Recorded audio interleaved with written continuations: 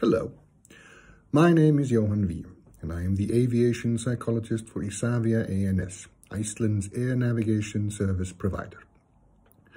Today I'm going to talk to you about the creation and validation of a stress tolerance exercise we use for selecting student air traffic controllers.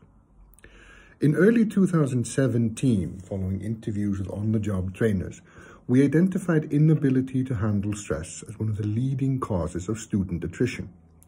Now, before this, we had largely used structured interviews and behavioral examples as a main way to determine a candidate's stress tolerance level. In these interviews, candidates nearly universally said that they would be highly capable of performing in high-stress situations and provided behavioral examples to support that. Anecdotally, however, giving a good answer to that question in no way guaranteed that the individual had the ability to handle a stressful situation. The literature confirms that these applicants were probably faking good. In a 2012 piece by Converse and Griffith, they estimated that between 20 and 40% of applicants will give overly positive answers about their capabilities, and that faking good is far more common in high-stakes selections. The selection to become an air traffic controller counts as high stakes, as it can include a considerable monetary incentive, and that might motivate candidates to give unrealistic answers to questions that might otherwise disqualify them. Our reasoning was that in order to see stress tolerance, we needed to put individuals in a situation where they had to perform a task in a stressful situation. Any sort of self-report, in our opinion, would inevitably be biased. And this led to the conversation of what is a stressful situation? How do we create a stressful situation? And the quintessential psychologist question, how can we measure stress tolerance? Now, multiple job analyses have been done on the role of air traffic controllers, and they repeatedly identify some sort of working under pressure, handling stress element as crucial for the role. In an upcoming article reviewing ATCO job analysis by myself and Jenny Eaglestone, 21 out of 34 ATCO worker analysis specifically state the importance of this attribute. What they don't agree on is how to define it, and what to name it. The clearest example possibly comes from the 1995 SASHA report, though, commissioned by the FAA. It identifies stress tolerance as being capable of reacting in a problem-solving manner rather than an emotional one when confronted with adversity, and remaining calm, composed, and even-tempered in stressful situations. So, we felt that the best way to assess this stress tolerance was to create a new assessment center exercise. Our assessment center is highly modular, so it allows us to create specific exercises for specific competencies. At the same time, we were also beginning to use a game-based assessment as part of our selection process. And a part of that game-based assessment looked at emotional stability and performance under pressure. Now, game-based assessments is a relatively novel way of assessing psychological qualities. We use Skyrise City, designed by the UK company Arctic Shores. But the basic idea of any game-based assessments is that you can take the content of a psychological test and embed it in a game, either in a level or a task to be completed. And by doing this, you're creating more engagement and can gather a large amount of data through the player's behavior in the game.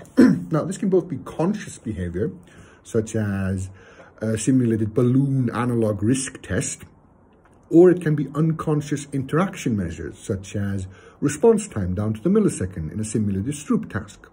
Now, once a candidate has completed a game-based assessment, a number of personal characteristics are also estimated. Problem we're actually presenting in an airport. Now, Skyrise City gives specific scores for both emotional stability and performance under pressure. It defines emotional stability as dealing with stressful situations in a calm and even-tempered manner, and it defines performance under pressure as maintaining goal-oriented behavior while subject to negative stresses. Both of these are fairly similar to the definition in the 1995 SASHA report. Now, Arctic Shore does validity studies on the game and publishes a technical manual detailing the theoretical background of the assessments. So what we had here was a validated non-self-report instrument that we could then compare to our own exercise. Now, we wanted to design an exercise that would cause applicants stress, but to do so in a controlled environment. For this, we needed to understand what it was that made something stressful and how does that stress manifest. So for this exercise, we combined multiple aspects that we knew engendered stress. So you're outnumbered, you're in a novel situation, you're under constant and obvious scrutiny, you're under time pressure, but most importantly, all of this is happening while you're performing a task unsuccessfully. And that is the crux of the exercise. While there might be stress because of novelty, there's no real stress if the task at hand is easily solved. But the task also can't be something that the candidate perceives to be impossible. Ideally, it needs to be exceptionally hard while appearing relatively simple. The solution to this was found in assembly puzzles. Assembly puzzles are conceptually simple. You're given the component parts and you need to assemble it, whether it's a three-dimensional form or a two-dimensional puzzle. It can be a picture, it can be a geometric pattern. Sky's the limit, but there's a vast variety of possibilities. We chose the Calibron 12. Now, the Calibron 12 has an interesting bit of history. It was developed in 1933 by Theodore Edison, the youngest son of Thomas Edison. Theodore was a mathematician and an inventor and designed several unique puzzles throughout his life.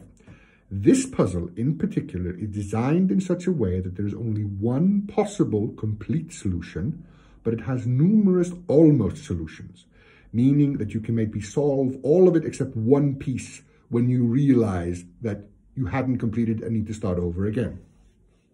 Now, according to puzzle experts, Calibron 12 ranks as a very difficult puzzle. It has an estimated solve time of between 5 to 12 days. We gave our candidates 10 minutes and none of them ever solved it. But to give you an idea of how all of this fits together, the candidate would show up, he'd be put into a room with two assessors, a countdown clock, the 12 pieces of the Calibron puzzle in front of him, and given a standardized briefing. His goal here was to put all of the puzzle pieces inside the rectangular frame while being tracked for time. He would be told when there would be 5 minutes left and 1 minute left, if he hadn't completed before that time. Now, we didn't tell the applicant directly that we were measuring stress, as we believed that would allow for faking behaviors. But this opens up the next issue, which is, how did this stress look like? There are numerous resources available describing the symptoms of stress, whether behavioral or physiological, but they were often either too narrow or specific, such as an individual might get goosebumps because of stress or get a dry mouth. It could be too obscured. Stress can cause high blood pressure, stress can cause gastrointestinal problems, or simply too broad, that stress causes anxiety. So we had to look for these observable behavioral signs that we would be expected to find in this particular exercise. Through a combination of literary sources, expert advice, previous experience, as well as the EU regulation 2017-373, we created a checklist of 9 signs of stress that became the basis for our stress measure. They are shaking, fidgeting, stiffness, defensive behavior, avoiding behavior, inadvertent sounds, flushed skins, forceful movements, and slow movements. The 2 assessors in the exercise gave the candidate a score for stress tolerance, but they also marked down which stress signs were observed during the exercise. At this point, we had designed an exercise and a novel way of measuring stress tolerance, which was great. Now we just needed to figure out whether it worked. In order to figure that out, we made 2 hypotheses.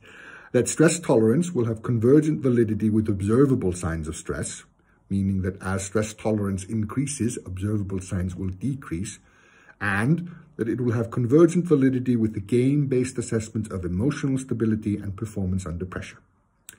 Now, the data presented here constitutes a single assessment center run, so the number of candidates is unfortunately fairly low. There are only 30 applicants that we could use, and because of data protection policy, we have no demographic or personal identifiable data available on them, which was all right because that was not the intent of that specific study.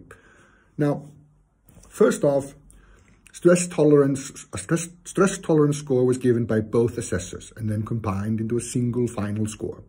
This allowed us to measure the inter-rater reliability between the assessors, which was 0.85 with a p-value of 0.001 and an R of 30. Now, tallying the stress signs also allowed us to see how much the assessors agreed. The assessors had a 68% agreement rate for signs of stress. This constitutes to a correlation above about 0.82.